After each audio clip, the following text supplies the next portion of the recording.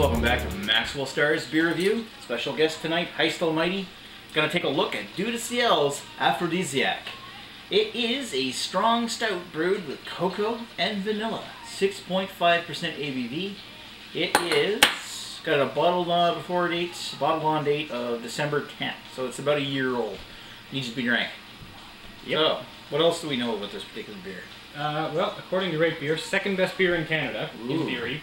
In theory. In theory. The bottle is... What is the best beer? Is that Pêche Mortelle? According to them, Pêche Mortelle. Although they have some ciders rated higher than that. Cider. Alright, so yeah. Cider. The bottle is in French because this is a Quebecois beer. That's good say. It is a black ale presented with the aromas and tastes of vanilla chocolate, black chocolate, pardon me, bourbon and roasted malt, as I translate because that's easier than my terrible French pronunciation. In this beer, vanilla and cocoa are complement, and never something, yeah, whatever. Anyway, basically all you need to know, chocolate and vanilla.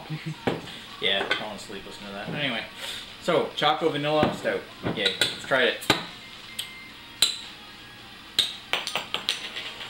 And the plain black cap goes flying. You pour first. Ooh, that is black. Jesus. Jeebus. Save me, Jeebus. Yeah, that's dark and viscous. Yep. This is actually looking slightly more oily. Wow, than look at that.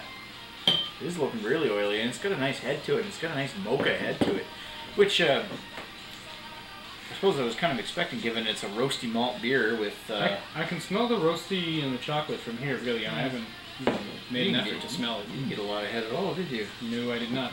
I get mainly the head this time, but look at it sticking to the sides there. That's really nice. It's not sticking to the sides as quite as well as I was hoping. But look at that. You can actually see like a rim around here of an oil outline. That's a really oily beer. Yeah, it's nice and sticky. Got decent carbo in it, from what I can see. It's pretty black though. There's like a touch of brown around the bottom ridge of the glass, but this pretty much very edge. It's pretty much opaque. There's almost no light coming through that at all. No. And now my head's gone. Light cannot penetrate its surface. That's what she said. Ah. It is an aphrodisiac. Alright. Don't get any funny ideas. Love you dearly, not queerly. Anyway. Alright, not so... that there's anything wrong with that. Yeah. Alright. Alright, okay, so... It's really chocolatey. Yeah, it is pretty chocolatey. I mean, you do pick up that little bit of a vanilla scent to it. Yeah, there's definitely a vanilla undertone. Chocolate up front, vanilla in back. If you say anything to that, I swear to God. I'm not... No. Not that kind of aphrodisiac. Anyway, and the bad puns keep rolling. It smells like milk chocolate. It smells like Christmas chocolates or something. Almost like chocolate milk. Yes, it smells like you added a little too much syrup to your chocolate milk in like Nesquik or something. All right, time to dive in. Our head's gone. Ooh, nice mocha roasted chocolate coffee kind of taste. It's light though. It is lighter than I would have expected. Mm. It's lighter than the appearance would lead you to believe. Oh, and there's the vanilla. It creeps in right in the end. It's got an earthy roasted bitterness. Yeah, the chocolate and the vanilla in this are pretty nicely balanced.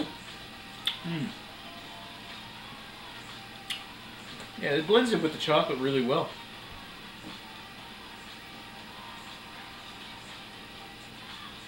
But I'm almost finding that like really light in the body. It is lighter than I would have expected for a 6.5% stout. For a 6.5% stout, that's pretty light. I mean, all things considered, it's not like it's light lager light or anything. It's not watery or anything. It's just it's got this like medium mouthfeel maybe. It's a lot lighter than I was expecting. Yeah, it's a lot tasty though. It's quite drinkable. It's more on the it has a really milk chocolatey kind of like smell to it, but it doesn't really convey so much in the taste where you get this like this a lot more coffee and mocha chocolate. There's a lot more bittersweet chocolate. A lot more, Baker's chocolate bitter in the taste than there was in the smell. The vanilla doesn't mellow out the chocolate in the taste quite as much as it did in the smell. Still really good though. Yeah, it's definitely didn't end up unbalanced. It's not really highly carbonated either. It finishes dry. Reasonably, yes. There's a little bit of wetness, I guess, but probably from the oiliness. Anyway, you want to sit down with this one for a bit? Yep, let's take your picture. All right, we'll be right back.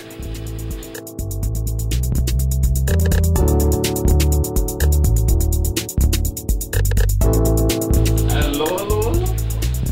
Starting to feel those beers. How are you doing? You guys sound like you're feeling this beer. A little bit. I was feeling it during that at Brewdog. That Brewdog was 9%. Yeah, and we pounded that pretty quick to get onto this one. Yeah. Bonjour, YouTube. Bonjour. We're back with Aphrodisiaque. Bienvenue. Bienvenue. Hello. How you doing? Hey.